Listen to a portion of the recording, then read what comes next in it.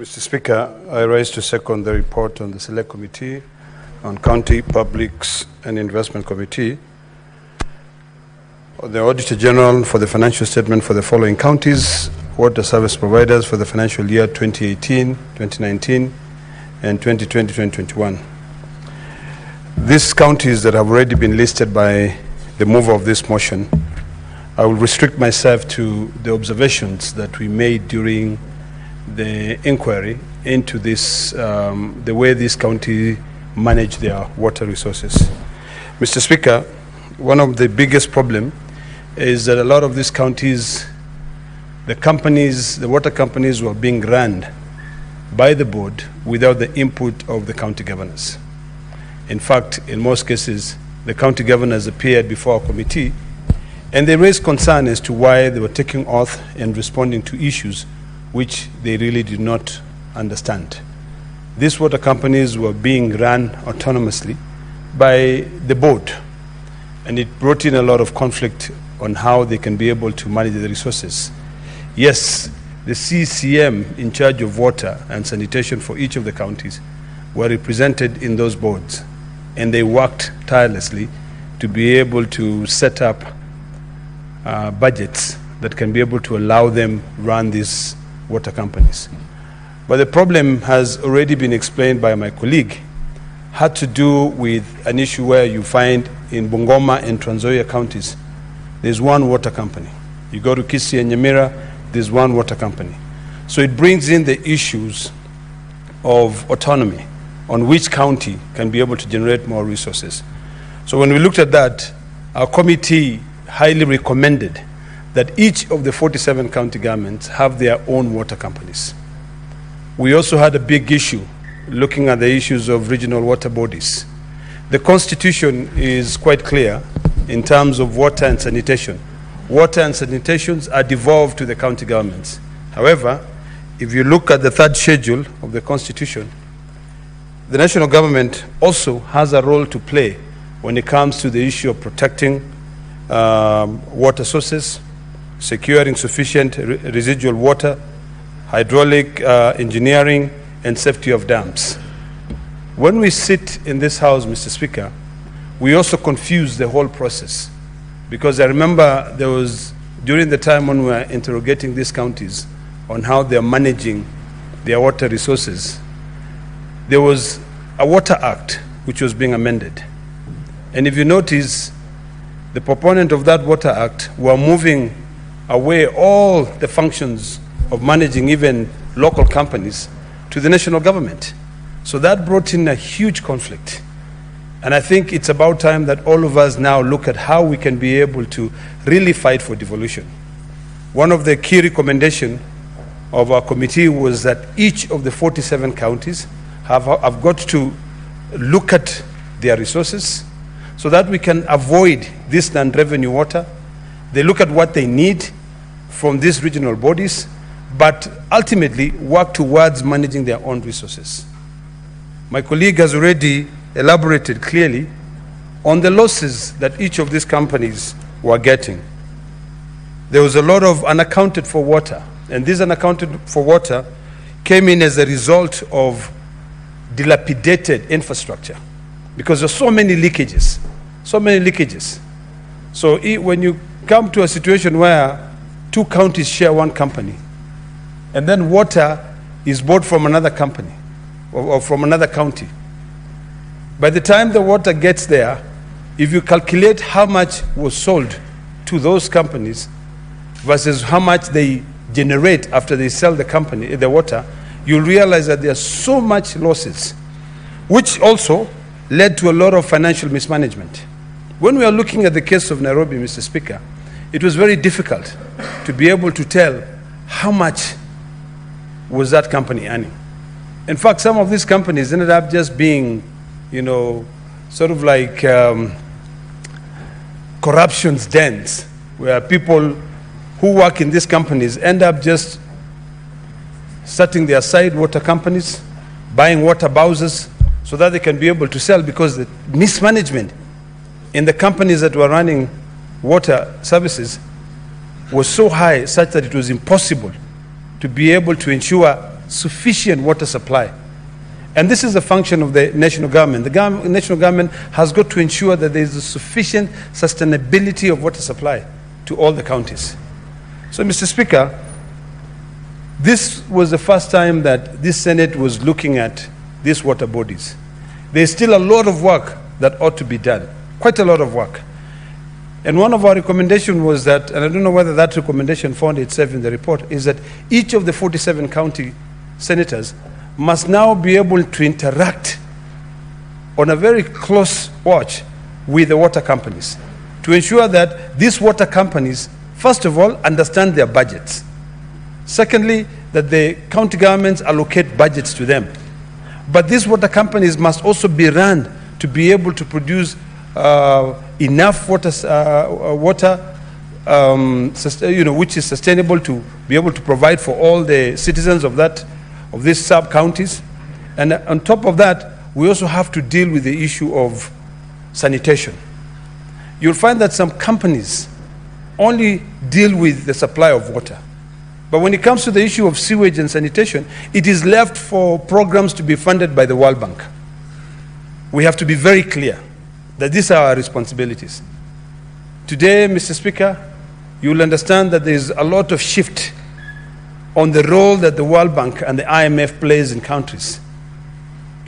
Burkina Faso, as a country, the ruler of that country has said no to the support of IMF. IMF continue to rate our countries. In fact, today, a friend of mine sent me a small note and said, this is what is important to us, where the IMF has already downgraded Kenya and has portrayed a very dark future for Kenya just because we want to be able to control ourselves. So this trickles down.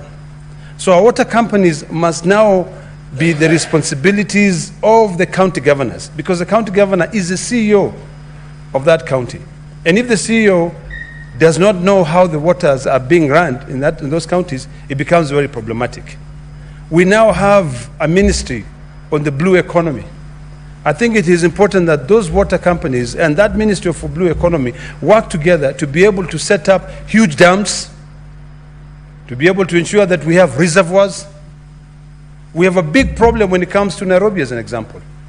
The water from Nairobi comes from, I believe, Moranga, or maybe the next county, and it passes through, and there are counties that do not have water, so the water comes here.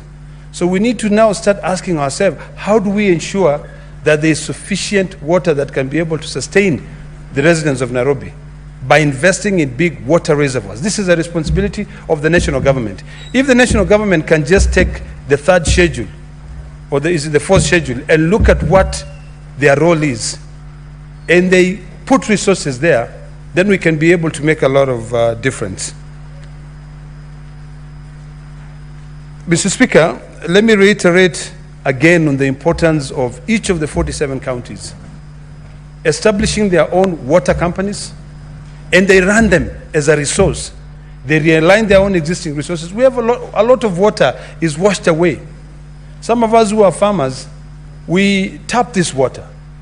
If you go along most of the riverbanks, you will see people using the water which eventually will drain into the lake and using it for irrigation. We can as well encourage county governments to be able to establish water reservoirs where they can be able to tap into this water. So this is a resource that we can be able to, once we realign just our small existing resources, we can be able to ensure that it supports our population. Mr. Speaker, let me reiterate again on the importance of legislations. When we draft legislations or legislations are proposed in this House, we have to be cognizant of the fact that our Constitution have devolved certain functions. Water and sanitation, fully devolved. These water bodies, or regional water bodies, should actually be working with the national government to be able to develop policies, but not to now start running the distribution of water in the county governments. During the time when we were interrogating these water companies, we also spent a lot of our time talking to the regional bodies. There was a huge conflict between Kajiado County, Makueni County, coming all the way to at the river when it comes to the issue of Lolturesh, which is a water source. That water, historically, was piped from Lolturesh, which is down Kajiado South, to come and water flower farms in Kitengela. So the residents of that area, Makueni County, were not getting any water. The residents of Kajiado were not getting any water. So it is important that we look at our own resources. And first of all, before we send that water to serve other people, we make sure that we serve ourselves first. Mr. Speaker, if you and I travel today, the first thing we are told on an airplane is that you need to buckle up first. And even if you have a child, protect yourself first before you do what? You protect that child. So I think we need to be able to take this logic in terms of when it comes to the issue of running our own resources. There is no reason as to why Kajiado County should actually, residents of Kajiado County should stay without water, because that water is going in to support people of at the river. There is absolutely no reason as to why the people of Makueni should not be able to benefit from the Mzima Springs, because all that water is going downstream to be able to support Mombasa County. I think we can be able to share these resources.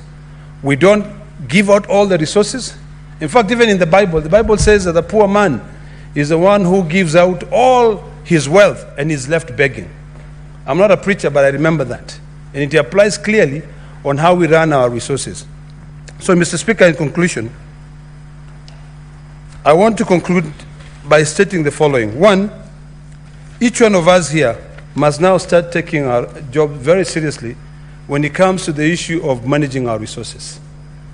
If you take some time and you read the Auditor General report, you'll be shocked. There's a lot of mismanagement of the little resources that we have in the country. A lot of mismanagement.